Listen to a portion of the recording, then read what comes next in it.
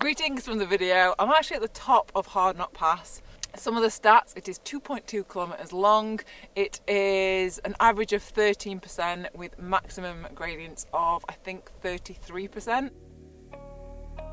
Right, let's get into the power data. I'm going to say again, I didn't do like an all-out effort just because this is the first time that I've actually been able to ride the whole thing. I've attempted it, if you saw my other video, I've attempted it 3 times, and this is my 4th time, but the other 3 times I had to stop because it was a few years ago. I got so steep and I just panicked and put my foot down. But today is the first day. I'm so excited because I actually got up the whole thing.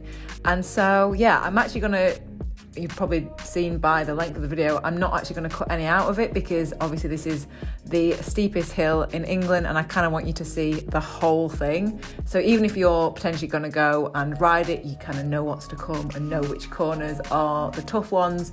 So yeah, it is going to be a long video, so maybe grab a drink, get comfy, and we'll just chat about the climb. So already, straight into it, and we're at nearly 300 watts, 23, 24, 25%. It is insanely steep at the start. You just don't get any kind of gentle running. It is just steep. So yeah, that is where, it's like that's what's going to come. And so at this point, I am thinking I need to try and reserve a bit of energy because I know how steep this monster climb gets. So yeah, maybe I will go back and maybe try and do like an all-out effort, but this was a way for me of literally just get to the end. My goal today was not like getting the fastest time. It was literally just staying on the bike the whole way up and not having to get off and push because, yeah. But even that, like, I'm trying and it's like, what, 350 watts? It's ridiculous. Oh, also as well, I weigh maybe 64 kilos. So if you want to work out watts per kilo, I know people always say, oh, you know, what do you weigh? What per kilo is that? So yeah, I'm already out the saddle and yeah, here we are going up Hardknott. Honestly, let me know if you've done it in the comments and let me know what you think of it because it is an absolute, it's just incredible. Like, why would anyone pave over that? It is insane. It's just so steep, but it's such a good challenge. So if you do want a good challenge, then definitely go and give Hardknott a go. Make sure that you're there on like a good weather day. You don't want it wet because it's so steep. You want all the grip that you can get. And also for me, like the tyres that I'm using the Michelin Power Road, which are so grippy. And yeah, I'm using 25 mils, just in case you want to know. They're the ones that I'm using. And I'm on the Ridden Endurance SL, which is a super light bike. And yeah, great for climbing. I've done loads of endurance rides on it as well.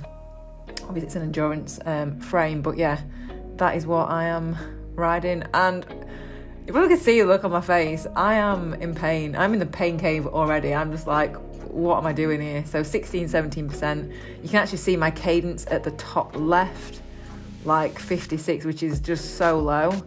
My speed, 5 kilometers an hour. And yeah, just going around one of the first hairpins.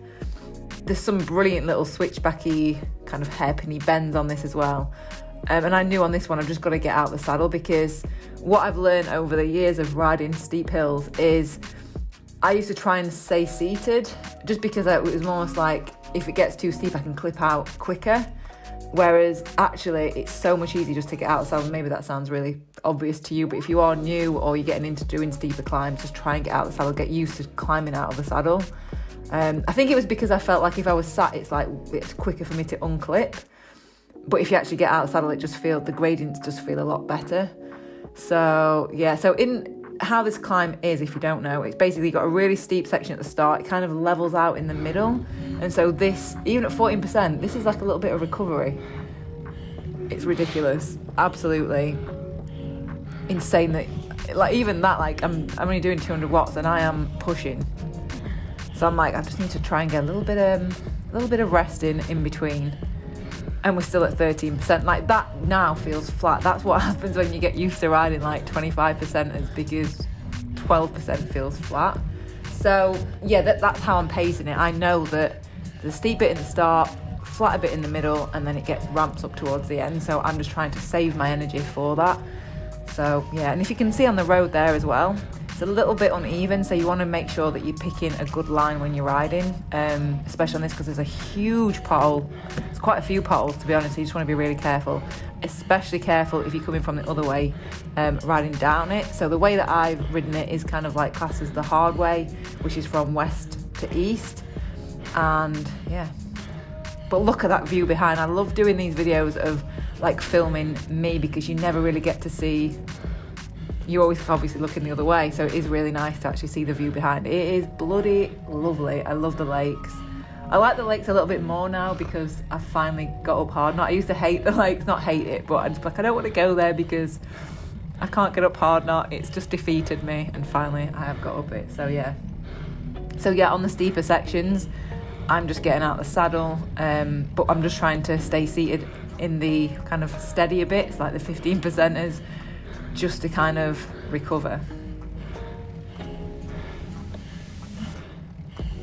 That view, oh my days, it's so good. Also, I'm going to do a video coming up on how I actually film these and how I edit it with all the data overlay. So that'll be coming up soon. So if you want to see how I do it, then I will share how I do it. It is very easy, very simple, but yeah, it's just a bit faffy and just a bit time consuming. So you just need a bit of patience. So yeah, again, I'm just trying to take it steady. I'm just trying to get my breathing back in, but you can actually hear my breathing on this. I am, yeah. Even on this section, I'm really out of breath still, because it's just so hard to recover when you're riding on 10% and you've just done 25. Actually, the audio, which is a bit weird, the audio is coming from my GoPro, so I'm filming forward just about so I could get the audio from it. So you could. Because I sometimes think you can just see me, but you don't really know how like hard I'm working. Whereas, yeah, if you can hear. Also, I did have a heart rate monitor and I forgot to put the heart rate data on. But if you are really interested in my heart rate for it, then you can have a quick look on my Strava. All the details are there. It's just Katie Kookaburra on Strava. So yeah, go and have a look. I'm sorry. I always promise that I'm going to put heart rate on and I just forgot. But you can see from the watts and you can hear from my breath like how hard I'm working. In this, yeah, just blowing my nose again. Just whenever I'm doing climbs, I just need to blow my nose. My nose just runs a lot. Let me know if you're the same, because yeah, I'm not alone in my dog nose when I'm riding. So the stuff that I've actually got recording the power data is the stages. I've got a left crank stages power meter, which I've had for maybe a year now. No, just under a year. But I had the second generation one on my old bike, which I had for like maybe 4 years. Really happy with it. And then got the one that I've got on there. Sorry, I can't speak. The one that I've got on there. So you can see that I'm really not really pushing that much watts at the minute. Also, my knees. I fell over running. I shouldn't run. I should stick to cycling. And that's why you can see all those scabs on my knees. And I've got one on my arm as well. So I am like, one of my friends was like, you're like a little tomboy that's just been like climbing trees and stuff. But yeah, that's why I didn't come off the bike. I went running and I tripped over. I am obviously a little bit more stable on 2 wheels than I am on 2 feet, apparently. So again, yeah, when it's getting steep, I'm just getting out of the saddle. But I think at that point, I'm just trying to stretch my legs a little bit, just to change it up a little bit.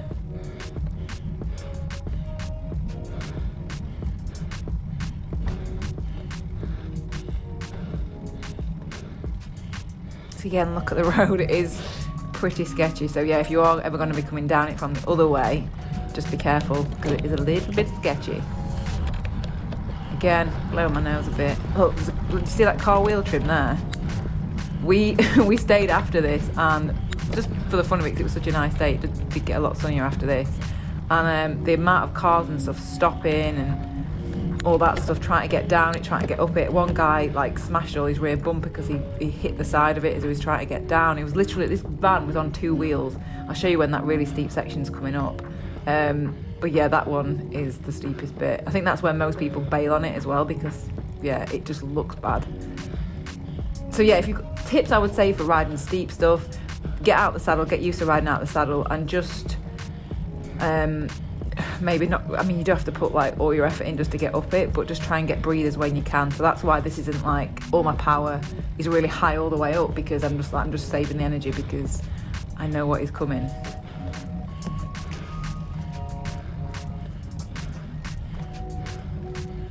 I'm struggling there. Like, I'm just like, this is rough. It is probably the hardest climb. Yeah, it's the hardest climb that I've ever done.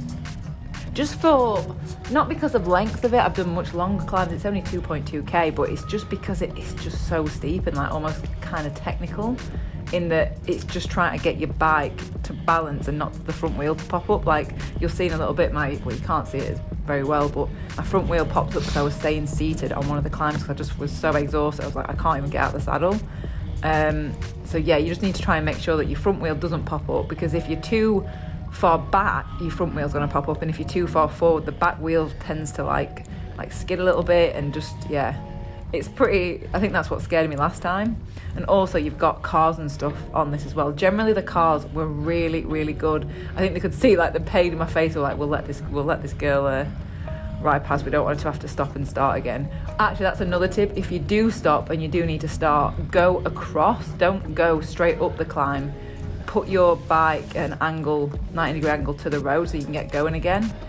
And yeah, is this a steep? Yeah, this should be, is there a black car there? That was the steepest corner.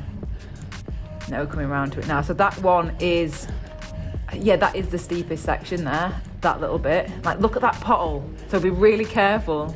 Be so careful if you are going up or going down to like miss that, because it is very steep. So yeah, at that point, like, yeah, 22%. Oh no, this is the steepest corner now. So there's a car there, he waited for me. But I wanted to take the outside lines because it was a little bit shallower gradient. I was like, no, I can't stop, I've got to go. So like 26%. And so yeah, at this point, this is just ridiculous. I'm looking at it thinking, I don't even know how I'm riding up this because it is so steep. And my friend who was filming, he struggled just to try and keep me in the shot. So yeah, I'm coming in a sec. I don't stop. I'm riding it, but yeah, you can see my power that I am pushing. I'm like, I'm gonna get up this climb, and then at that point it does level off a little bit, and then it kicks straight back up. But yeah, that is the little bit of climb that you want to save your energy for, because I think that's where the photographers are as well, in the Fred Whitten Sportif, because it is just a cracking view, a cracking corner, but it is steep. So all these cars were so good. I kind of like give them a little smile, like, thank you so much. I am dying here, but thank you so much for stopping for me. And yeah, at this point, I am just trying to recover a little bit again, because again, it was still at 18%, like 320 watts. Because at that, you have to give it everything on those bends and those corners. So it is more like an interval thing rather than, for me it was anyway, more than like an all-out effort. Because you have got these, I say flatter sections again, it's like 18%, but that does feel a little bit flatter, and I'm able to only put out like 200 watts to get up it. And then this section here is the other really steep section, and I'm a bit embarrassed because I sound so dramatic. I just kind of squeal a little bit because it gets so steep. I can't get out of the saddle because I'm just pooped, and my kind of wheel is going all over the place. I'm like, oh my God, I can't get up this. And I'm like, no, I've got to do it. And so I kind of had a little panic of, yeah. So you've got to save it. And so I do actually start zigzagging as well. If you want to try and ease the gradient a little bit, just if you zigzag, you just kind of lower the gradient a little bit. So there. And this is where I kind of, is that where I kind of lose it a little bit? And I'm like, ah, yeah. Look at my wheel, I'm going all over the place. I'm like, I am not stopping. All I should have done there was saved a bit more energy to get out of the saddle, but I didn't. And I'm pushing as hard as I physically can, like 25%. Oh, look at that view. That is cracking view of the lakes. And like, yeah, even there, the big van just stopping for us. Don't know how the hell he got up there with all that, because it is so tight getting up and down. And so we are getting to almost the end of the climb soon. And at this point, I'm like shouting my friend to stop, slow down. So I'm like, I need to be on the camera. I need to be filming it. Because that's the thing, as much as I'm trying to get up it, part of me is like in my head, I'm like, I'm trying to film the video as well. So, and he's done such a cracking job of like filming me and kind of waiting for me. So he stops there. And I'll try and pick it back up. At this point now, I am ecstatic. So I'm like, right, that's it. I'm almost at the end. And so I'm almost like just trying to get my breath back and just being like, I've done it. I think I've finally done this climb.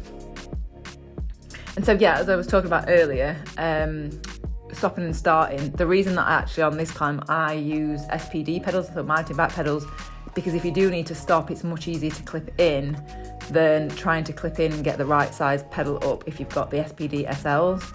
So if I'm going to attempt like a really steep climb, I'll always use mountain bike pedals. I generally wear them 90% of the time anyway, just because I prefer them. The ones I've actually got there are the Shimano ones, which I really, really like. 2 boas on them, just really comfy and really light, really stiff carbon soles. And yeah. So at this point I'm like, head down, come on, we're nearly there, we're nearly there, we're nearly there. But if you do like, I know you like these videos, but let me know which other climbs you want to see me film and ride, because I really love just going out and doing them anyway, and so it's really nice that I'm glad that you enjoy them as well. And you get to see these cracking views. Like, look at the road surface. It is pretty bad up there because it is so high up, it's going to get all the worst weather. And that car was so nice, just waiting for me. Another pothole. Keep an eye out for them potholes. At this point, I'm like, yes, I've done it.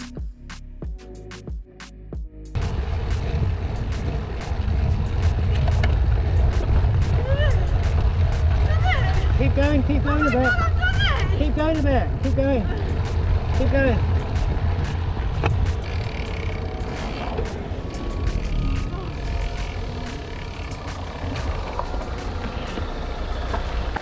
Hats off for going up there. Thank you!